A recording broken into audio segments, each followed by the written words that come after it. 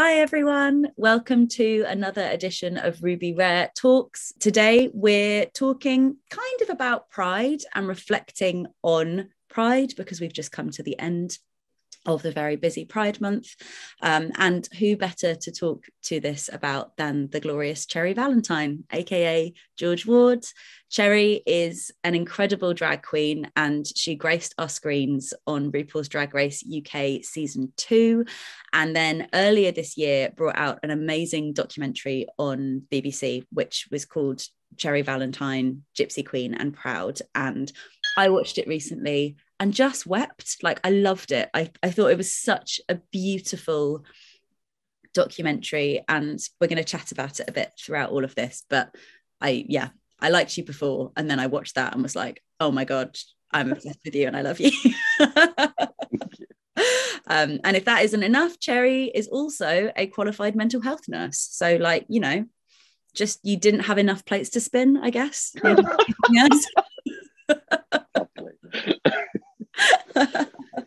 And if you've not seen my face before, my name is Ruby Rare. I'm a sex educator, an author and public speaker, and I am a very, very proud ambassador for Brooke.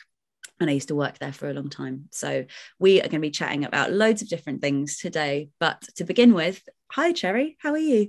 Hello, darling. I'm good, thank you. Very pleased to be here, to be honest. Yay. Nice to finally speak to you virtually. I know, yeah. Well, it's going to be a lovely chat. And we've got some really, I'm going to start off with quite an, easy but very broad question.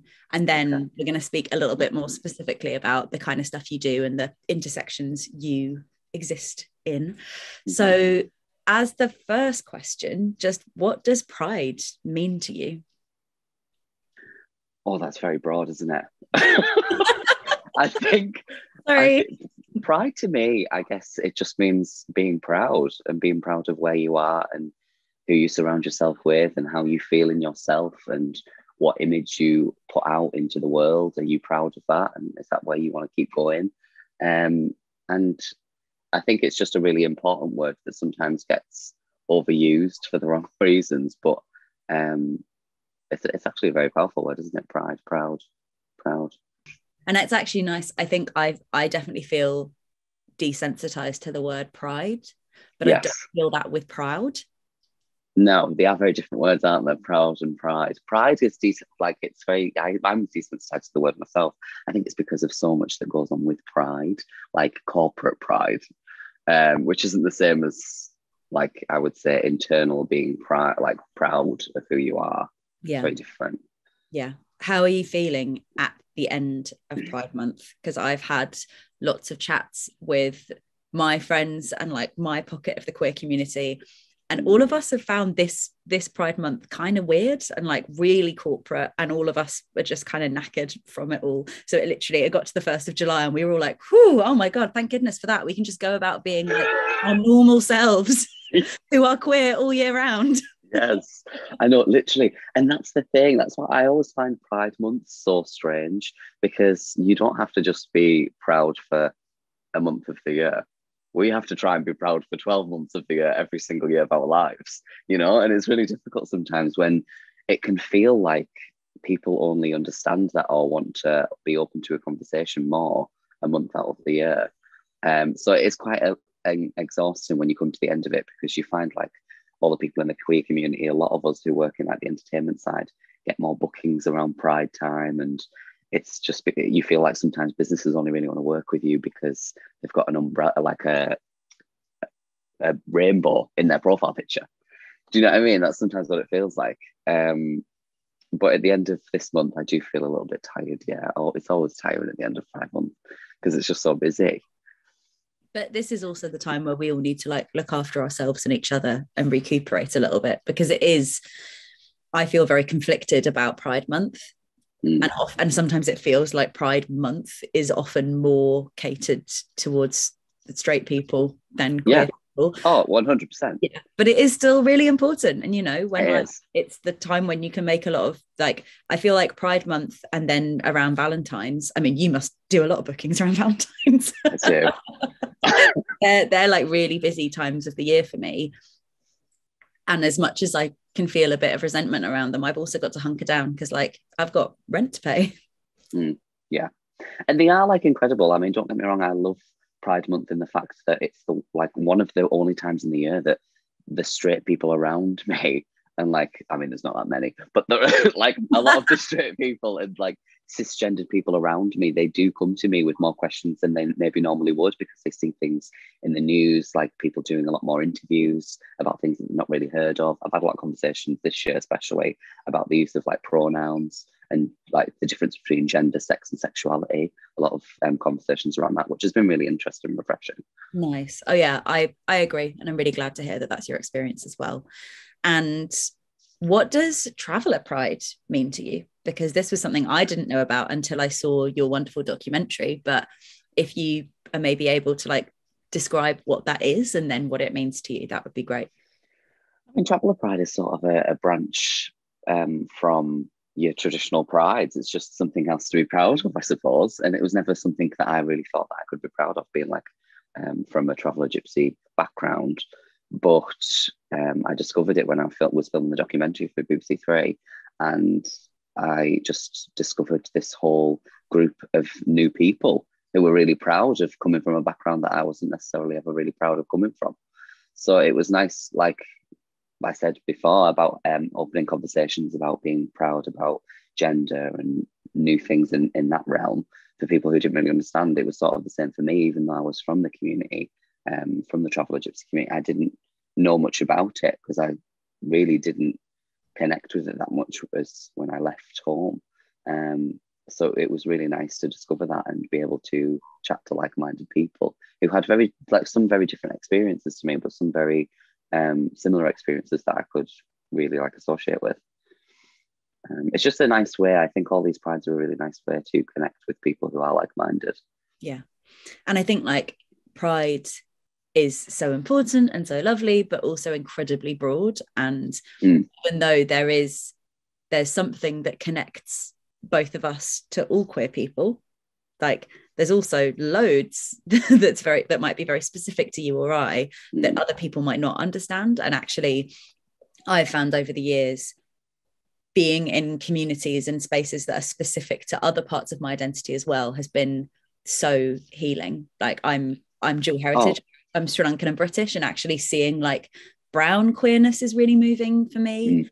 And I organised a couple of years ago, like an evening that was kind of like conversations and community building, but just with like bi and pan people. And it was the first time I've ever been in a room of like 50 bisexual people. And all of us got really emotional because it was like, oh my God, we didn't know that this was possible. Like there's that added layer of understanding where you don't have to like justify yourself or validate yourself. And I really saw that in your documentary when you were in those spaces talking to people who like work for Traveller Pride. It was just really moving to see that. Yeah, I thank you. I think one of the main reasons that it was so moving, like for me, and when I rewatched some of the clips, is because I literally felt like I was the only queer person in the whole community. And that's something that a lot of us actually deal with. And it's very like, it's something that a lot of queer people go through. They feel like they're the only one feeling the way that they do. So it was really nice to be able to like have conversations with people that went through similar experiences. Yeah, I'm so glad.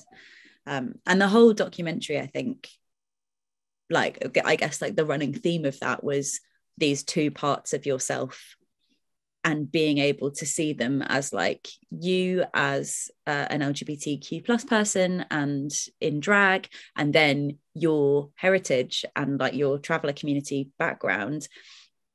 And it was really moving seeing both of those in the same person, and like, you know, seeing someone being that vulnerable and open on screen was just really important. And I think if we have to tell queer stories with a lot of vulnerability, because otherwise it's really hard to like empathize and to really see where people are coming from.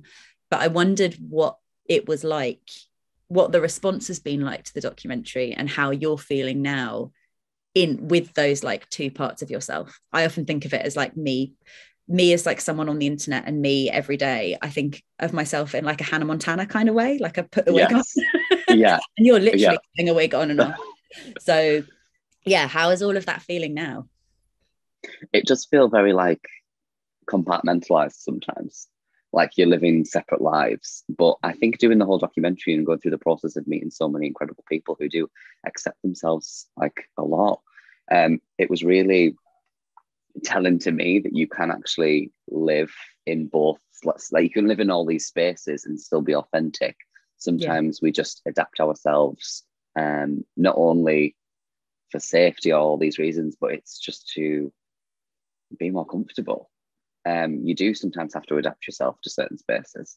Yeah. And I mean, I still do that now. Like I still am mindful, and I know a lot of people are, what you'll wear in certain areas or how you'll speak to other people in certain places in your life. And that's not to say that's a negative thing. It's just you're becoming more aware of the world, I think.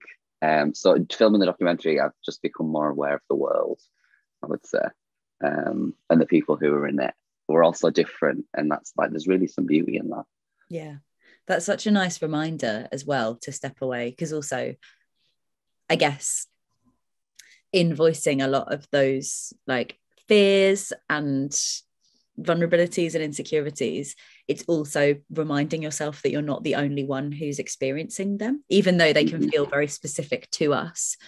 Like I think a lot of shame, whether it relates to your body or sexuality or gender or whatever, can often be heightened when you just think you're the only person who's experiencing it. And actually to realize that it's more complicated than that, and that everyone is experiencing some level of shame or insecurity, is really powerful. So I'm glad that's the legacy of it. Yeah, of course. The reason why we did the documentary is because I just wanted to get more of a message out that hadn't been shared before. Because you always see a lot of communities and they get negative connotations along with them, that you can't be this sort of way, you can't be this type of person in these communities. But actually you can, and sometimes it just needs a couple of people to get together and say, actually you can, because we've already been doing it. The majority might have like tried to quieten us, but as a queer community, we know we're never quiet. We always need to be vocal about a lot of things. Yeah.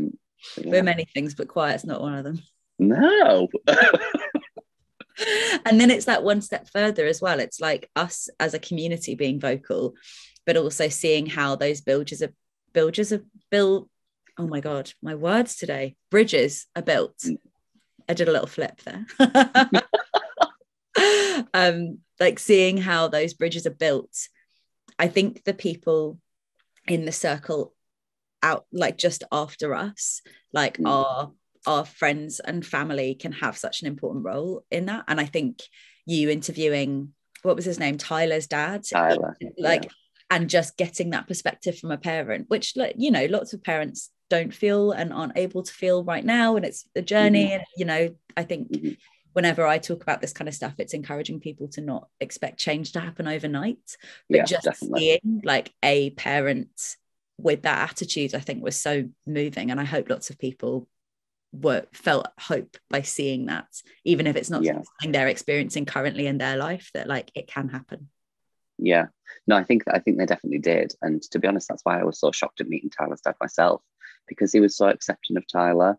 It made me really like reflect on my own parents, because they didn't accept me growing up, like in terms of my queer identity and how I wanted to present myself to the world and who I was inside. But like that's okay. It's just because of their education. Do you know what I mean? And it's not to say that they weren't educated well, but it's because they weren't educated in some of the areas that even I didn't really know about, you know? And I think education really is the most powerful tool. And as long as someone's open to education, then you're good to go.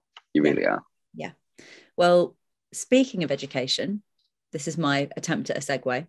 But I think it's a valid one. Like I think that drag has such an ability to educate and inform and challenge, and also to celebrate lots of parts of ourselves that we might not yet know we're allowed to celebrate. And obviously, like I love, especially in the UK, like the variety of drag that we're exposed to. Like I very much come from the kind of like sloppy East London gender fuckery drag space. Yes. And I live in Margate now, and so that's very much still the kind of drag that I am immersed in, which is lovely. But even, I don't know, like my younger sibling is a drag king, and their whole persona is a teenage boy who's like really into pop punk. So all the music that they were, cool. It's like reliving all of the like part of their gender expression that they never got to do as a teenager, and like all of that sexual frustration. It's just, you know, one example of many. Obviously, sorry, any excuse to fangirl my sibling. But like, yes, of course, you know, it's one version of so many where we can really look at ourselves and also challenge the world around us. And that can be done in really surprising ways. So I know before we were talking about Bula Crew, who's this wonderful drag queen who is also by day a farmer and works in like her agriculture community, and has done a lot of really great advocacy work around mental health and the LGBTQ plus agriculture community, and like how I think the suicide rates in that space for queer people is so much higher than the rest of the UK population. And I know that that's similar in the traveller community as well.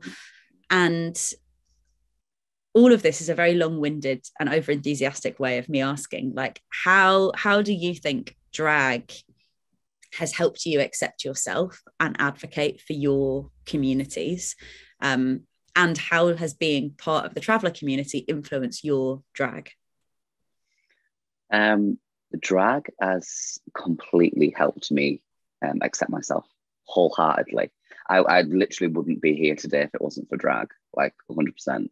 And that sounds so dramatic to always say, but it's the truth. Because I was doing drag since I can remember.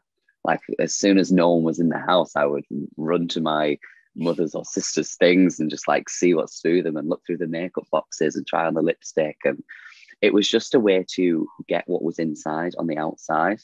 And I didn't know what that meant at the time. But as you grow older and as you surround yourself with more people who have similar experiences, you start to understand that this has always been my way of just like expressing what's inside. Because I have been quite an effeminate presenting person, you know, and there's absolutely no shame in that. Because I identify out of drag as like a man. I see myself like my sex is male. And I'm not bothered about that, but I just like to say my gender's super fluid. So one day I'll wake up and put a tracksuit on, and the other day I'll wake up and put some lipstick and I like bob on, you know? And that's not necessarily drag sometimes. It's just how I feel in the day, and depends what I'm doing. And then alongside that, it was also the drag, where drag to me was a step further. And it's sort of always been my way of just being able to express myself and really convey a message that I wasn't always comfortable with conveying outside of drag. I think drag's a really powerful, not always costume, but it's sort of like just a powerful way to make you feel more confident. It definitely fills me with confidence. Yeah. And it's just always been something that I've really like respected as well. Because I first discovered what drag really was when I moved to Manchester. I was going to university doing nursing, and then I ended up going on Canal Street in Manchester. If anyone knows it, it's a fabulous place where you can see so many drag queens and all queer people, and it's incredible. So that's where I first really discovered drag, and I was only like, I was 18, like 17, 18, which is fairly young, like, but still fairly like old to discover what drag is. Because younger people every day are discovering it, like younger and younger, which I think is incredible. But so I discovered drag in Manchester, and it just sort of took over my life alongside nursing. So I was doing nursing full time, and then every single night I was just in drag, just because I just felt more comfortable in drag. And then when I was in drag, I started going out on like the odd night by myself, and before you know it, I was working 6 nights a week and just talking to everyone. And I discovered by doing that people really see drag as like something really empowering, because they used to treat me like a therapist as well. Do you know what I mean? Like, I would just be walking down the street and I'd just be in my heels and my big wigs, like being larger than life. And then people would come up to me and pull me to a side, people that I'd never even met in my life, and just tell me all these deep things. And I'm not sure why. Maybe it's just because people felt comfortable, maybe because they'd had a drink, some of them, I don't know. But a lot of the time, it's just really nice to be that person that someone else can feel comfortable to talk to, you know? So drag's, drag just really just is something that I'll always do forever. Mm-hmm. And I'm just really happy that I've found it. It was my calling, you know? So yeah, does that answer the question? I don't know. That's such a beautiful answer, because I think it all coming back down to like communication and the way that you communicate to yourself and allow other people to communicate and think differently. And yeah, I think maybe from an outsider's perspective, it's easy to look at just the superficial aspects of drag and be like, wow, that person looks fabulous, cool, move on. And actually every single person I know who has a connection to drag, it's so much more than that. It's never just about the aesthetics. And yeah, and that's the thing. It doesn't have to be any specific thing. Drag isn't just like a man presenting as a woman. That's absolutely not drag. It's not. It's it's gender expression. It's playing with gender. It's making us really question what we think about things like that. And that's one of the most powerful things of it as well. Yeah, I agree. And how do you think, kind of going about it from the other side, how do you think being part of the traveller community has informed the way that you do drag? I think it's really interesting because growing up, the women in my family were always dressed super fabulous. And I've mentioned this quite a lot of times before, but they really were. My mother used to just go to the corner shop in, like, she used to throw on a pair of heels and put some lipstick on. And it was only like down the road. Like, that was without fail. And my sister was always like that as well. So I was always surrounded by like really strong women in my family who would always present themselves in a certain way. And it wasn't for the men at all. It was for themselves. And that's where I really found the power at, because they were doing it for themselves. And a lot of people used to say to me, is drag not quite sexist? And I thought about it for a long, long time. And then I had a lot of conversations with people, and a lot of even women say, well, I think drag is actually quite feminist. And there is some elements of that within it, because it's like empowering yourself to present in a certain way because you want to, not because anyone else is telling you that. So I guess growing up, I was just surrounded, by really fabulous women presenting in a certain way. And that really did inform my drag to always be like a really enhanced version. And I love playing on the whole gender thing. And because I don't think, I mean, this is controversial to a lot of people, that gender doesn't really exist to me, because I just think it's something that society's made up, hasn't it? So gender is drag. literally. It's, yeah, you can. And I mean, I've done drag many a times where people would call me a drag king. I've been a drag queen, I've been a drag artist, I've been a drag bit of drag monster. Like, there's all sorts of like avenues and elements to drag that you can really tap into, like creatively and within like the gender spectrum. But yeah, I don't think gender exists, and that's one of the things that does inform my drag now, because it's just sort of play on that. It's not actually a thing, you know. Yeah, and so we might as well just be quite silly with it. Yeah, exactly. And it's one of the things that I think I don't know, and I hope like in the next 5, 10, 15 years that we can walk into like even a clothes shop and just walk up to something that we like and think, oh, I'd feel good wearing that, and buy it, regardless whether it's in a male or female section, you know? I think I have a lot of conversations with my partner and some of my other really close friends about this when we are all chatting about gender. And this comes from my partner, Alex, because they started to think, when they changed their pronouns, rather than thinking about being like genderless and androgynous in that kind of way, they were like, no, I'm gender full. I want all the genders. I want all the things put on me. And thinking of that as like this kind of chaotic, glorious messiness of like not getting rid of gender, but just like mushing it all up I love that term, genderful. I love that. It's great. Well, use it. Let's spread it far and wide. But it's really nice hearing you talk about that as well, and how like just how broad and exploratory all of this is. It's really beautiful. I've got one more like slightly longer question, and then we're going to do 3 quick fire ones at the end. Oh, okay. But this one is just asking you what kind of advice you have for young people who, like you, are part of the queer community, and then, as well as that, part of another marginalised community that might make both those things a lot harder. I would say my biggest word of advice would be to just really appreciate that you aren't alone. And I think that's such a broad thing to say, but you're really not. Like, I was part of many marginalised communities growing up, and I think it was really telling to me when I found people who also experienced the same things that I did, and they are out there. It's just really difficult to find sometimes, and that can be because their safety could be compromised, which I'm very aware of.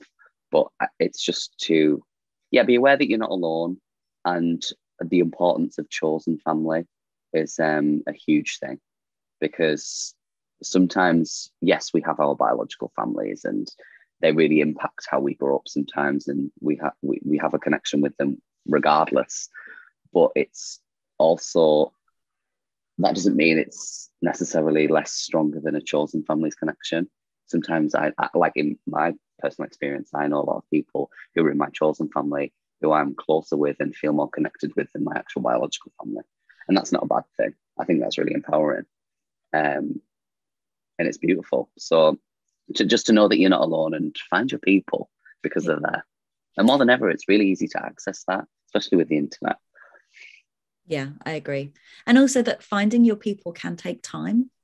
Oh, it takes so much. It can take so much time. Yeah, I think I felt so much of my early 20s, like all of my journal entries are like, where are my people? I feel so alone and isolated. And actually, it wasn't until I was like 26 that I really started to find people who I properly connected to in terms of my queer identity. So, and 26 will be really young compared to other people finding their people, or really old or whatever. Yeah, just knowing that all of this takes time. It does. It can take time, but it's part of the journey. Yeah. Oh, thank you so much, Cherry. I love that answer. Of course. What a cute little chat. Yeah. So we're going to do 3 quick fire questions. So again, you're so eloquent, and I love hearing everything you're saying, that with these ones, like, speedy little answers. So first one is, what advice do you have for people wanting to start drag? Practice. Was that a quick answer? You are doing quick. Yeah, no, I like it. Yeah, that's really good. Yeah. Advice for building confidence?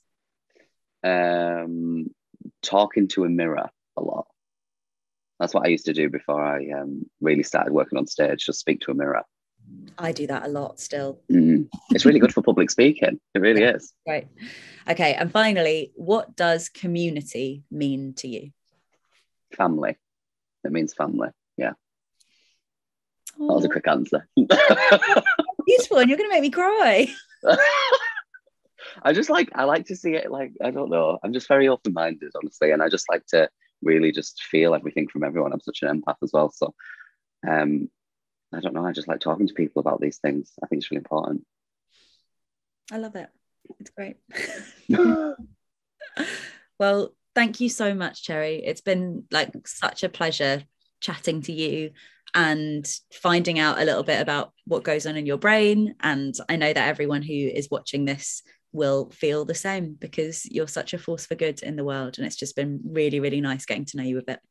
Oh, thank you. You too. It's been lovely chatting with you. Hey, well, hopefully at some point we will do this in person. Oh, yes. We'll definitely cross paths. We will. Good. I can sense it.